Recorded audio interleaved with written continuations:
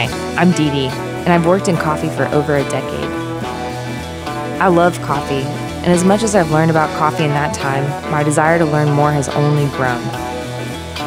Coffee is a daily, simple pleasure to us, and I love that. But it's also fun to explore the complexities, not only in flavor, but where it comes from, how it's made, and what it says about us. There's still so much to discover. In this show, I'm talking with coffee people in and around my hometown of Atlanta to seek deeper insights, explore the future of the beverage, and find out what makes us tick.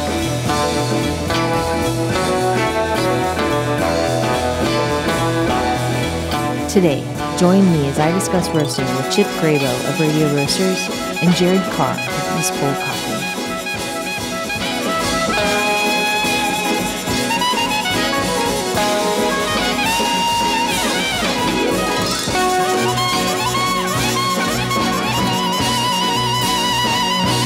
Hi, my name's DiDi, and I'm a barista.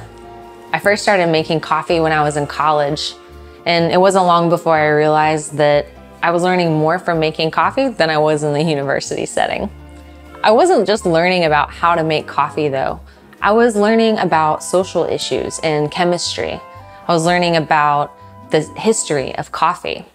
It was all so fascinating to me. With every page I turned, I just wanted to learn more. And here I am, 10 years later, still completely enamored with the topic. Back when I started making coffee though, the roasting scene was nothing to speak of here in Atlanta.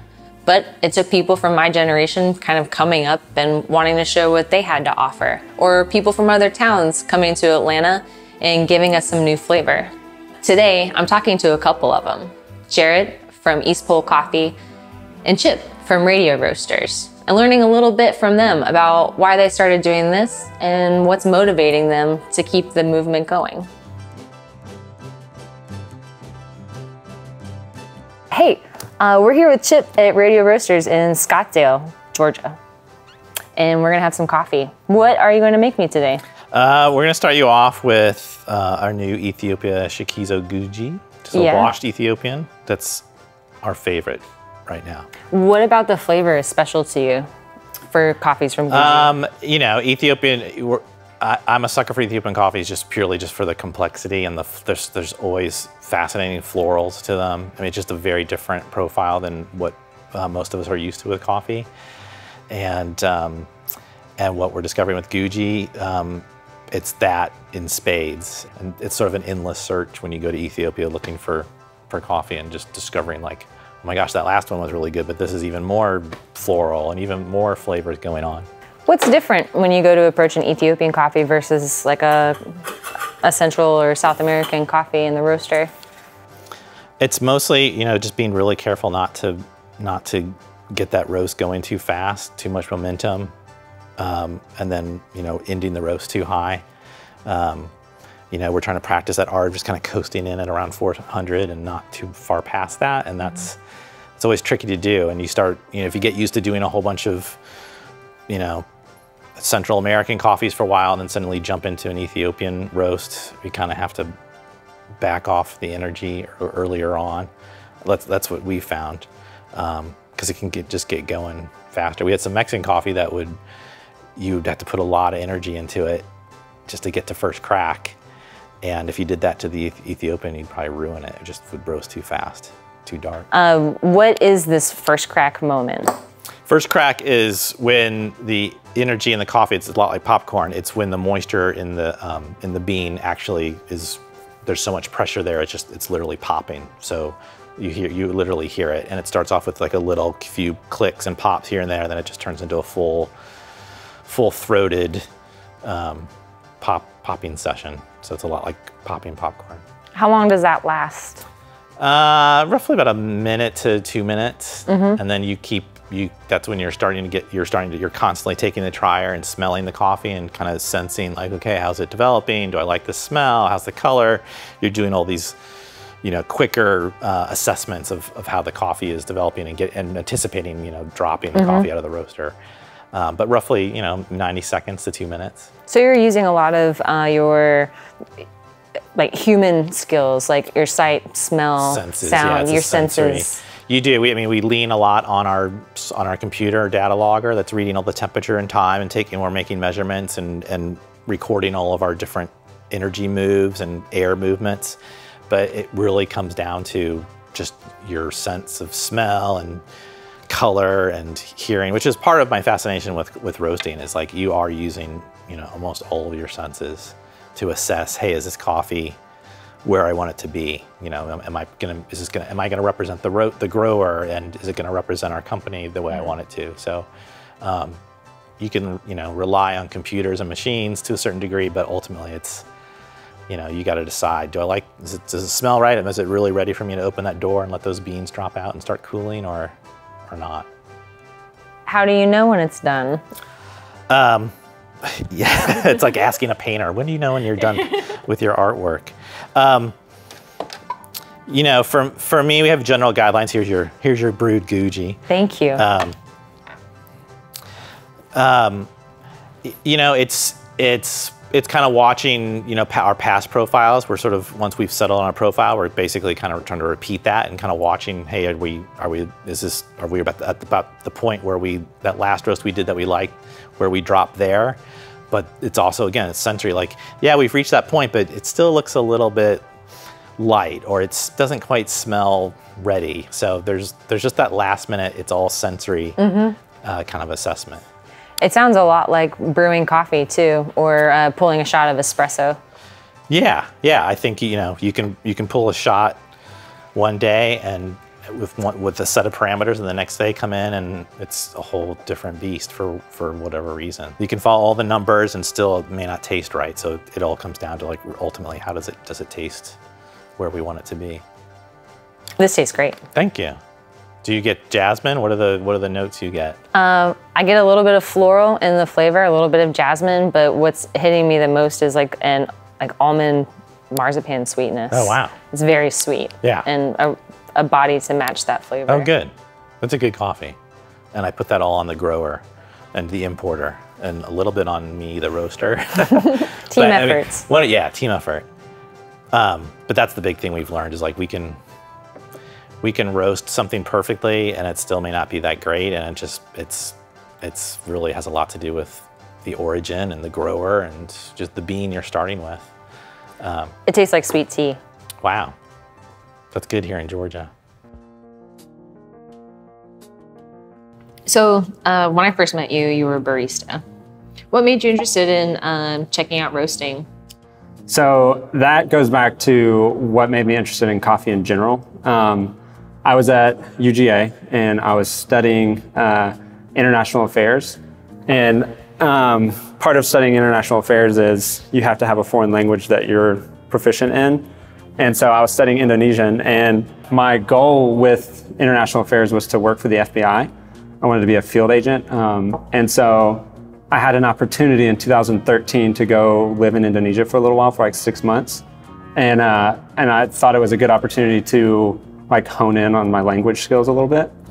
And so while I was living there, kind of on the side of other things that I was doing for this company, I would ride around on my motorcycle in Indonesia and go meet coffee farmers. And the more I started to meet these coffee farmers, the more my eyes were just like super opened up to how cool these people were, how big this process was. Like, it was way bigger than I could have ever even imagined. It didn't take many farmer interactions before I was just like, this is amazing, and this is like what I want to do. And so my passion to work for the FBI like quickly just like kind of dwindled down, and my passion for coffee was just like blossoming there. Like, I knew that if I roasted, then I would be able to meet a lot of great farmers, be able to impact a lot of different people by working with them, working with their farms. And so I knew when I came home, that's something I wanted to get involved in. And so moved back in 2013, towards the end of 2013, and got a job at Rev Coffee Roasters. So it was pretty fun. How did you start roasting? So I started roasting on a Whirly Pop because I was just so curious, like literally a popcorn maker. I was buying coffee from Sweet Maria's, and it was mainly just like a hobby. Like, I was just like very intrigued by it. And it's comical to like think back now, like roasting on a Whirly Pop in my kitchen. And then I was doing that at home, and then I was working as a production assistant over at Rev. Kind of got to like be around the roasting process and kind of take it in, and then just started like eating up anything I could, like reading wise. There's not so much on the internet about roasting. Like, it's a pretty big void that I wish specialty coffee could like remedy. And I think there are certain people that are doing a really good job of kind of like opening up that conversation. Like Cat and Cloud has a really great podcast that they're just open to. But a lot of it was like reading Scott Rail's book and just absorbing anything that I possibly could, so that when we did get our roaster, that I could at least have some kind of base principle of understanding of how to do it, instead of just starting from scratch. So how long have you been roasting? Well, that's the business is about 3 years old. I've been roasting a little bit longer than that if you count roasting on your stove top in a popcorn popper. You did it. Yeah. Awesome. Where were you getting your green beans for that? Sweet Maria's. Yeah. Yeah, that's how I started. I'd loved coffee my whole life since high school. And always knew that they were good. I had good cups and bad cups, but never knew what the reason was. Like, I went into this cafe and they look like they know what they're doing, but I walked out with this cup that just wasn't satisfying, but I never knew what was responsible for that or why that would be. And I kind of didn't discover that till, specialty coffee kind of came on my radar, and mostly roasting. And then once I tasted, home roasted, even coffee that I was probably not roasting that great, the freshness, just made all the difference. My full-time job was in the news business at CNN, and before that at NPR, and that's my career. And that's really satisfying, but that was sort of like generating a product that just kind of goes off into the ether, that goes off, it's broadcast, and you don't really know who your customers are. And I just had this urge to create something that actually something tangible you're handing to people. And that realization just kind of happened at the same time I came along and discovered roasting. And it just became just like this obvious thing. It wasn't even like a light bulb moment. It was just like, this is what I'm gonna do. I'm gonna this is the tangible product I want to give to people, where I get to like actually say, hey, here you go. Here's a bag of coffee that, it's kind of crafted, it's handmade by me, and I just feel like it's my creation. That sounds a lot like the rest of the line, though, is that you have all of these people like essentially holding hands all the way down to the final part where the barista's handing over a cup of coffee to a guest. Yeah. And I feel that along with all the mystery in coffee of things to discover or things to learn, that human connection is something that brings people like yourself who've had this amazing career to still take this little chunk of their time or large chunk of their time and devote it to that personal handoff. Yeah, you feel a little bit of a responsibility in that whole chain. So with roasting, you started off on a small roaster in the garage of a friend. Mm-hmm. What a great way to give yourself some time to learn before opening up the big deal, right? Oh yeah, definitely. What were some of the challenges you experienced going from that smaller roaster to a full-size production roaster? Yeah, so the smaller roaster that we started on was that US roaster core, is a 3 kilo. And then when we moved to this big roaster that's over here, it's about 5 times bigger than what we had. I would say some of the adjustments I had to make were different temperature readouts, and that's just because the probes were at different levels, different depths, and it can mess with like the numbers that you're used to playing with. And so, for example, if I was used to a drop temperature, like where I would drop it from the drum to the tray, let's say I'm used to one at like 402 degrees. Now on this roaster, it was at 390 or 385. And for me, when I first started, I was like, whoa, this is weird. Like, why are these numbers not lining up? And you get to figure out like, oh, it's because the thermometer is not in as far as it was the other way, or vice versa. And also, adjustments happen really, really fast on our San Franciscan roaster. And so it was really cool. I wasn't having to play 3 steps ahead of every roast. I was making an adjustment and expecting it to make that adjustment itself immediately. And so that was really fun. But at first, my roasts were so fast, and I was just like trying to figure out like what in the world is going on. But you have to go through those kind of things to figure out, like, to get some kind of idea. And I by no means am an expert, and like always want to be learning about roasting. And there's so much more to learn about it. But you do have to go through some things and be like, oh, if somebody comes in, which there will be plenty more roasters in Atlanta coming through, like if they have questions, hopefully I'm able to have gone through that and be like, oh yeah, this is what you're doing, or maybe you should try this or something. Have you had any mentors along the way? Definitely like business mentors. So when I moved to Kirkwood, taproom coffee was not even open yet. And so I started working there. I was one of the first baristas that started working there, and getting to kind of work underneath Jonathan Pasquale as the owner there was really beneficial for me, especially just seeing the business side of him and the decisions that he would make, and just kind of like the everyday things that would come about. It was really helpful for me just as wanting to do that myself. It was really great, and him and I are really good friends today, and so it's always really helpful to kind of shoot him a text or call him like, hey, did you figure, what did you do in this situation? And so it's good to have that feedback, and it's also good to have someone who's also open to talk about business and talk about coffee. I feel like the coffee culture can sometimes feel really closed off and really like everybody's got their own thing, but it's really, I mean, everybody's figuring it out. Everybody's working with the same, we're all working with coffee, right? And we're service industry people, so it's starting to change a lot, and that's really cool. And I think, especially in Atlanta, it's starting to change a lot too. But yeah, just a lot of reading and a lot of podcasts and YouTube videos. Yeah, I think it's in our best interest as a community to maintain communication and improve that any way we can, whether that's through like having podcasts or forums that we can reference. Yeah, definitely.